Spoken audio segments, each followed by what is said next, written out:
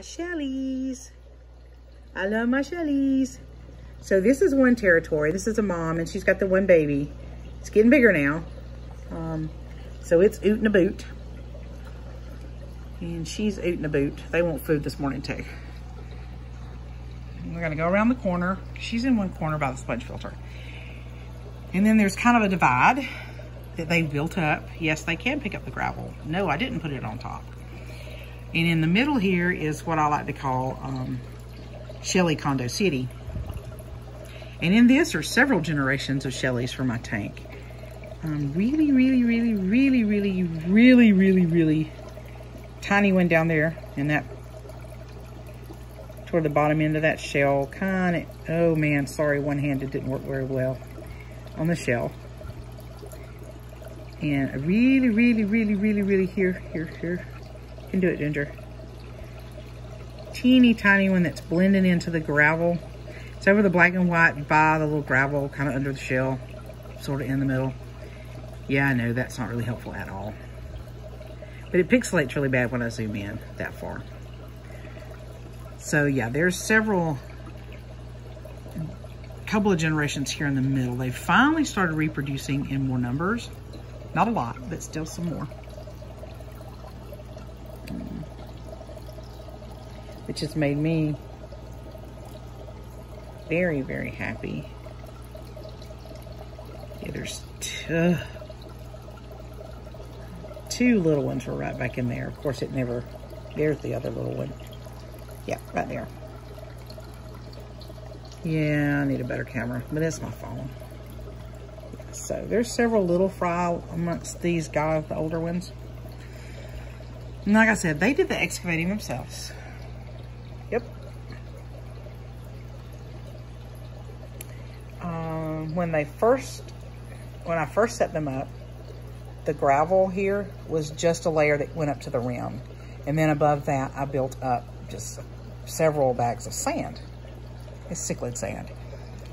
They have excavated below the layers of sand and down into the gravel. And they can pick up the gravel and move it, because believe me, I didn't move it. They did.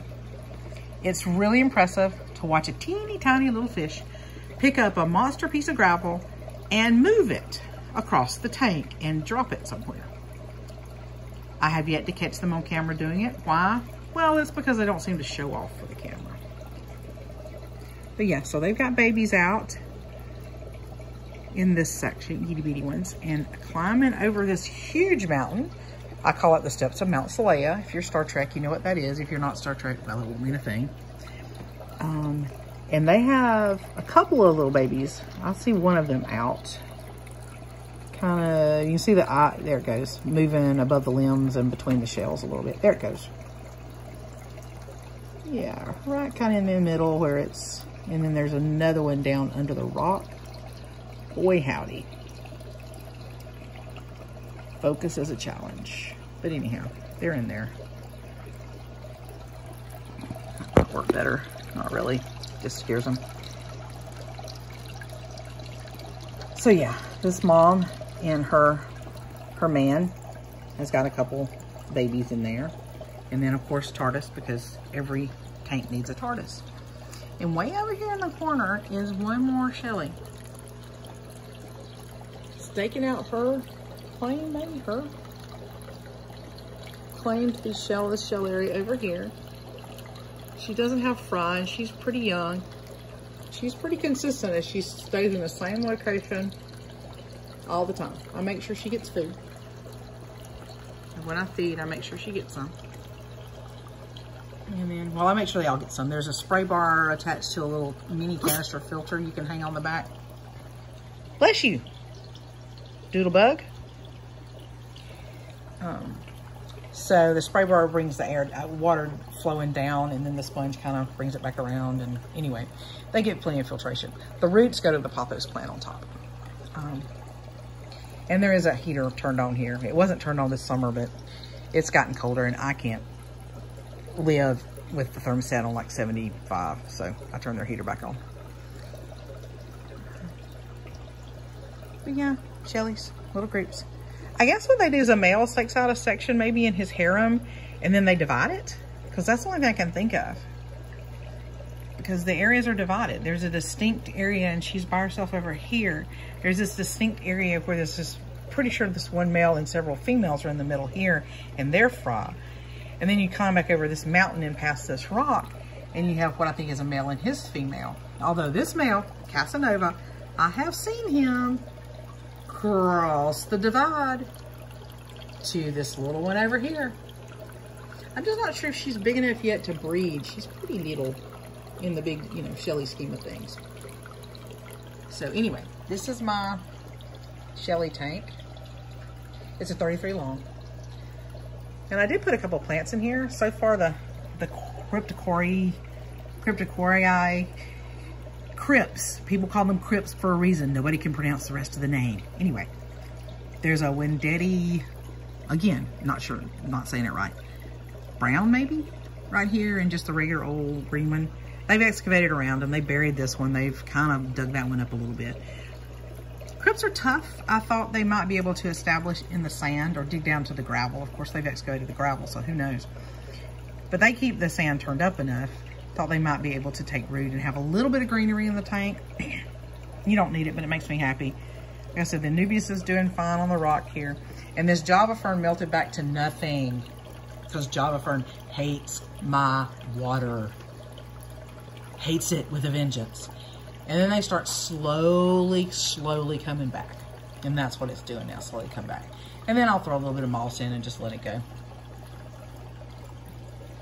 At any rate, I've rambled till 6 minutes. And honestly, I have found that if I get it much past, if I get it to 10 minutes, it will never upload. I know, because I've had longer ones of these guys because I ramble too much and won't upload. Stinky YouTube blue.